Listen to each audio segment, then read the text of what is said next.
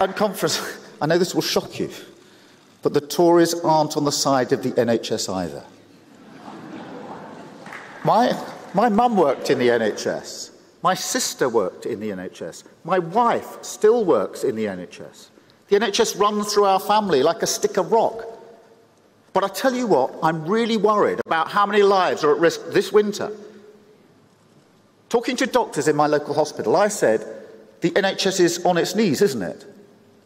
And they said, no, Keir, it's face down on the floor.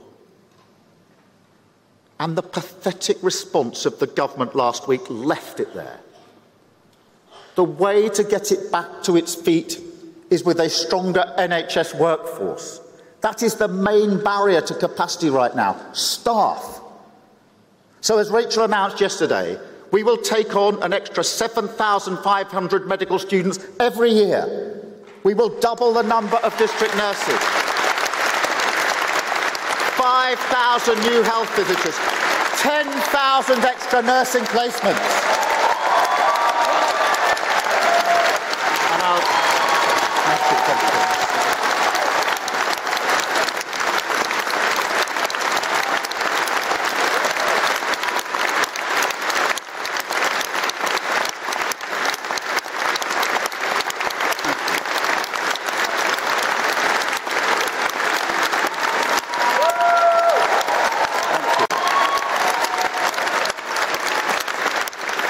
And conference, I'll tell you this, if it's a choice between a tax cut for those earning hundreds of thousands of pounds or supporting our NHS, that's not a hard choice for us. Labour will always deliver for our NHS.